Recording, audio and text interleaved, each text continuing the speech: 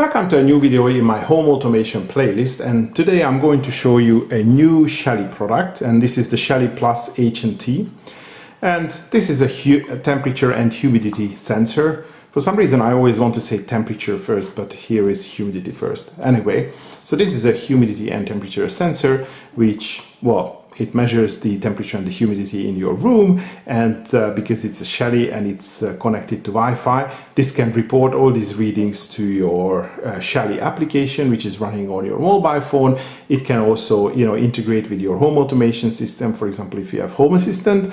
But just like with any Shelly device, it can also communicate to other devices directly. So you can set up some automations in your application that if the temperature or the humidity reaches a certain level, then it triggers another device, let's say a relay which has some fans connected to it.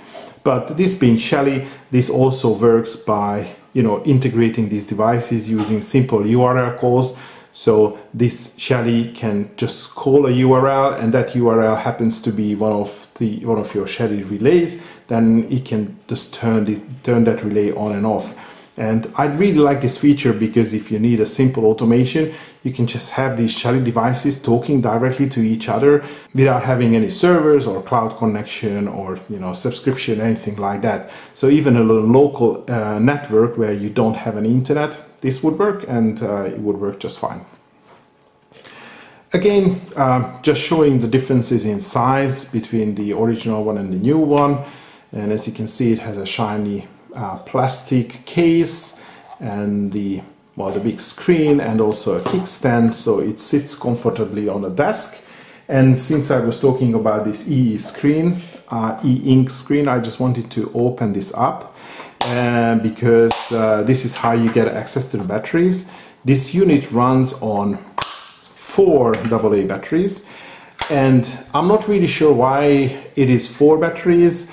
It certainly gives a weight to this device, maybe because they had the big space behind the screen anyway. They thought that they can give it some extra life.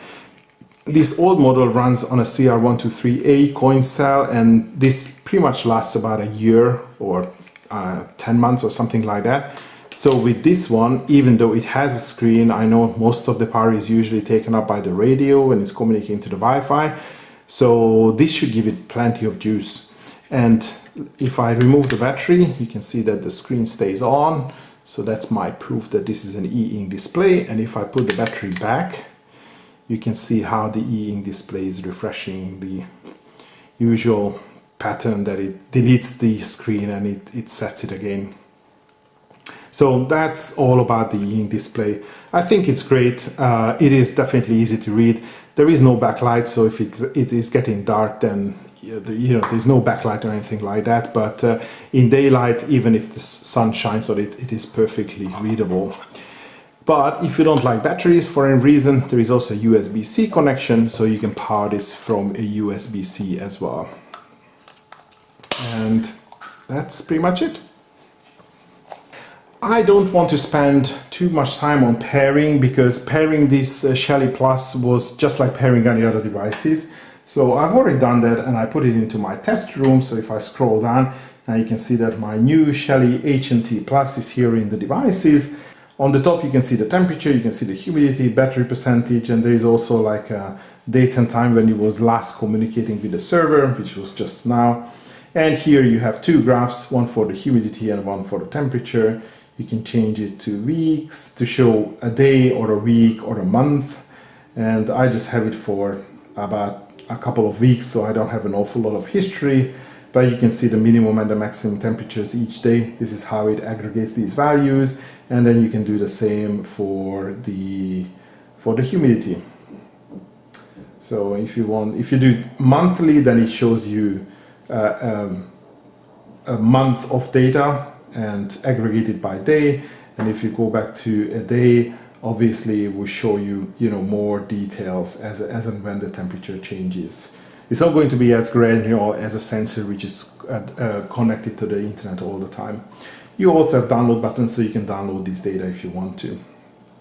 And well, I mean, it's a sensor, it shows data, it shows it in a graph, so that's pretty much it. So let's go into the settings. So in the settings, in the sensor, you can configure the temperature unit, so you can change it between Celsius and Fahrenheit. And you have a threshold value for temperature and the humidity, and that basically controls how much this device communicates over the internet. So it will send updates to the server if the temperature changes by half a degree or the humidity changes by 5%. So depending on your application, you can increase these numbers or lower these numbers. That would definitely impact your battery life. So maybe if you are running this on a USB, you can just reduce these values to the minimum values, and you get more frequent updates. And let me just leave the webhooks to the last, and I'll just go into the rest of the settings. So in networks, you can configure 2 Wi-Fi. And you can, well, enable the cloud, which is enabled now, so I can always see this device on my Shelly app, even if I'm not at home. And I've also configured MQTT, and it works great. It sends the messages or all the updates into MQTT. And talking about that, I think it's going to be probably too much, so I will cover this in a separate video. You have the usual things in the application settings. You can share this device for other users, and you can do, change the device name, update the firmware, which actually I have, so I should do that, and then, reboot the device, that sort of stuff. And let's go to the webhooks. So these webhooks were originally called I think action URLs, but now they are called webhooks. So as I said, you can configure Shelly so that when something happens with the temperature and the humidity, it will call a URL, and in that URL you can, for example, turn a Shelly relay on and off. So let's see how it looks like. So let's say this there is a fan which is connected to a Shelly relay. So we want to create a webhook when the Shelly relay, so the fan should turn on, and this should be running 24/7, so there is no active start and end time. And I want this to trigger if the temperature is greater than, let's say, 30 degrees. And then you type the URL here. I mean, I don't want to type anything here at the moment because, I mean, I explained this, how this URLs looks like in all the other videos when I talked about the, the 2 p.m. or the 2.5, the 1 p.m. and, Shelly Plus. So you can watch these or go to the documentation how you construct the URL for a specific Shelly device. But you can also, for example, do a temperature change. So if the temperature changes, then it can call another URL. So you can easily integrate this with anything that can, receive data over a simple HTTP call. And as you can see, you can put the temperature and the humidity into the URL as variables, so you can easily create like a GET request and talk to other devices. So it's fairly easy to do, and obviously you can create multiple webhooks. But if you don't want to mess with URLs, you can create a scene as well, and that's going to be just the same thing, but within the Shelly app, and that's all going to be handled in the cloud.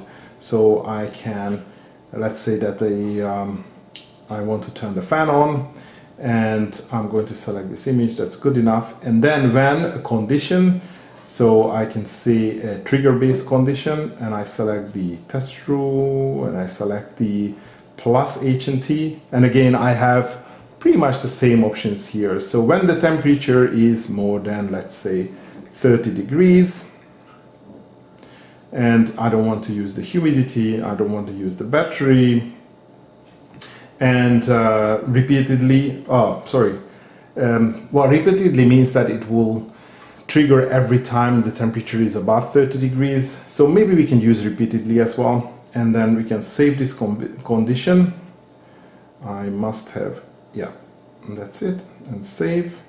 And then in the do action, I can select the device. And now you would be able to select as I said, a Shelly 2.5, Shelly 1, Shelly 1 PM, which is connected to a fan, so that fan turns on. And I say you should be, because I can't, because all my other Shelly devices are turned off at the moment. I have been moving them from the demo panel and to different places, and I just realized that I haven't finished the wiring, so all of them are disconnected at the moment. But this is an easy way to create an automation, the same way where how I've explained in the webhooks, but this is all lives in the cloud, and you don't have to remember URLs. You just do click, click, click here, and then it gets saved. So I think this would be my review of the Shelly Plus H&T. I think I will play with this device in the future, so you can see this appearing in future videos as well. If you are interested in this device, I'm going to leave purchasing links in the video description. But that will be all for today. Thanks for watching, and hopefully see you in the next video.